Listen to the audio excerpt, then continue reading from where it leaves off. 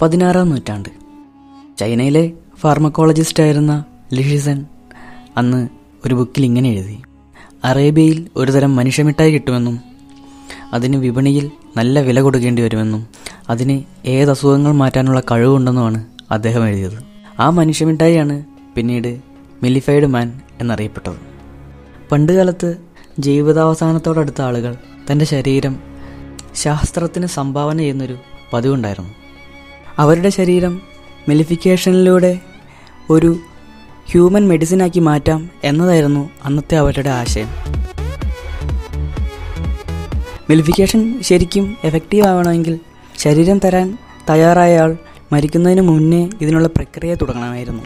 ശരീരം നൽകുന്നയാൾ തേനല്ലാതെ മറ്റൊന്നും കഴിച്ചിരുന്നില്ല.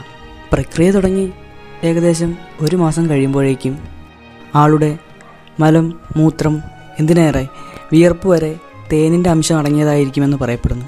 അധികം വൈകാതെ ആൾ മരണമടയുകയും മരിച്ച അയാളുടെ ആ ശരീരം തേൻ നിറച്ച ഒരു പെട്ടിക്കുള്ളിൽ അടക്കവും ചെയ്തിരുന്നു.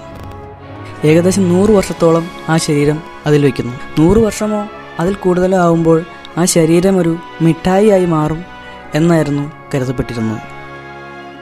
ഇങ്ങനെ മാറുന്ന മിഠായികൾ 16-ാം നൂറ്റാണ്ടിലെ അവിടുത്തെ തെരുവിൽ ലഭ്യമായിരുന്നു.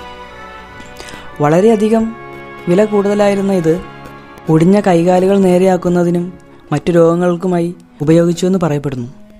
BC 400 മുതൽ അസീറിയൻസ് മരിച്ചയാളുകളുടെ ശരീരം തേനിൽ സൂക്ഷിച്ചതായി തെളിവുകളുണ്ടെങ്കിലും ഈജിപ്തുകാർക്ക് ഇതിനെക്കുറിച്ച് അറിവില്ലായിരുന്നു. ഈ വീഡിയോ നിങ്ങൾക്ക് ഇഷ്ടമായെങ്കിൽ ചാനൽ സബ്സ്ക്രൈബ് ചെയ്യുക.